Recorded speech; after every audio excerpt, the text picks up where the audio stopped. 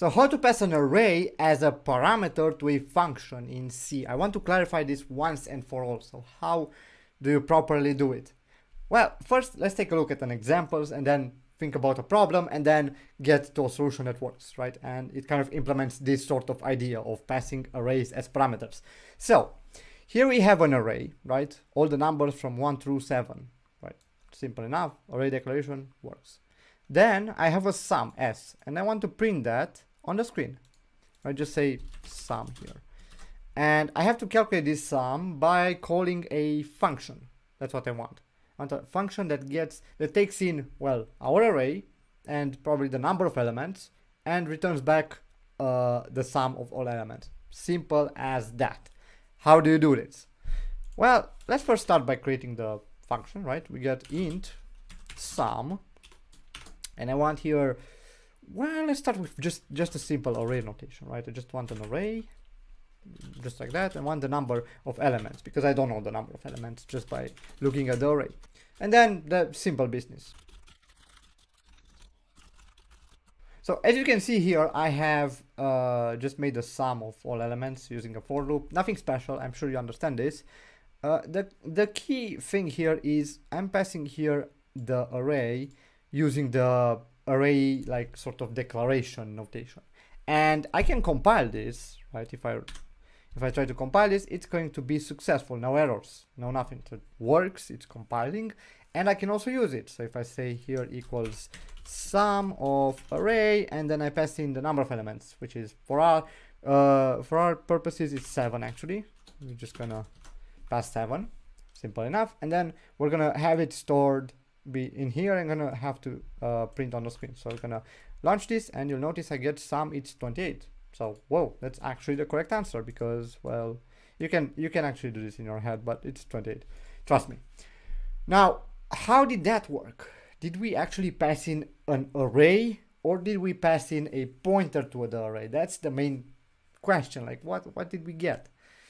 To figure it out is kind of difficult, but what we can do is actually, what if we simply change the array in here? What if you simply say array of, I don't know, the first element, let's change that to a 10.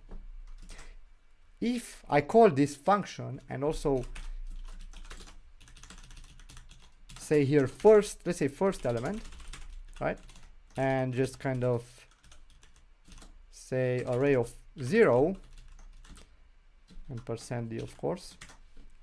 If I run this now, you'll notice that the first element has changed to 10. So we have made sure that we're not passing a copy. We're not actually copying it element by element and sending it to the function, because if we modify this, we modify this. So we definitely are passing a pointer. But why? Because this is actually an array, it's not a pointer. It's actually just a pointer. For whatever reason, we are actually this actually downgrades to a pointer for the compiler. It's like the compiler goes, okay, well, there you go. So I'm just gonna replace this. And that's how it works basically. And it's going to accept just a pointer. And if you modify it inside, of course, it's going to modify the array because you're now just kind of downgrading this array notation to a pointer. So if you dereference it and change it, of course, it's going to change it in the main function. Now, that is equivalent to this. It's exactly the same, right? So you don't have to, you shouldn't really pass in actual arrays. You should actually use pointers because that's what you're going to pass anyways. All right. So this is how you actually pass in arrays to functions. Simple as that. Just a pointer to the first element of the array.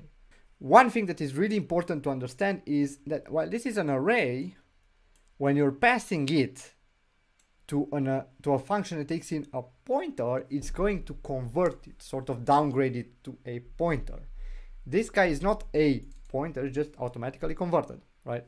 And when we are doing this, we weren't actually passing any sort of arrays, we're still passing pointers, because as I said, behind the scenes, C comes along and says, this doesn't work, you just have to roll with me here and just kind of use a pointer. And another way you can actually prove this is through the Sizeof operator. So the Sizeof operator is kind of neat when it comes to arrays. So let me show you here. So if I say here printf and say size, and I'm gonna use %LLU because the Sizeof operator returns a 64-bit unsigned integer, right? And I'm gonna say size of our array. And if I run this, this is something interesting. You'll notice I get 28, right? That's not the sum of all elements. No. That's actually the size in bytes of the whole array. And if you actually do the math and calculate how many bytes this array should take, it's correct. We get what? 7 elements. That's what we have. And each element takes in 4 bytes because it's an int, right? It's a 32-bit integer. So just multiply those two and you get, well, 28. So that's correct. But when it comes to changing, when it comes to actually checking it here, if I say printf size from some function, right? Say %LLU again, and size of array, you will notice if I run this, size from some function is 8. Why is 8? Well, that's because I'm using a 64-bit compiler, and a 64-bit compiler says pointers are of size 8 bytes, and that's where that comes from. So that basically says you, my friend, are a pointer. So make sure you use this whenever you're trying to pass in arrays to another function, and make sure you understand that you're passing them by reference and not by value. So if you're changing it here, it's going to affect code here. I hope you got something out of this video. If you have any questions, do leave them down in the comments below or on our Discord server. And thank you guys so much for watching. Take care. Bye.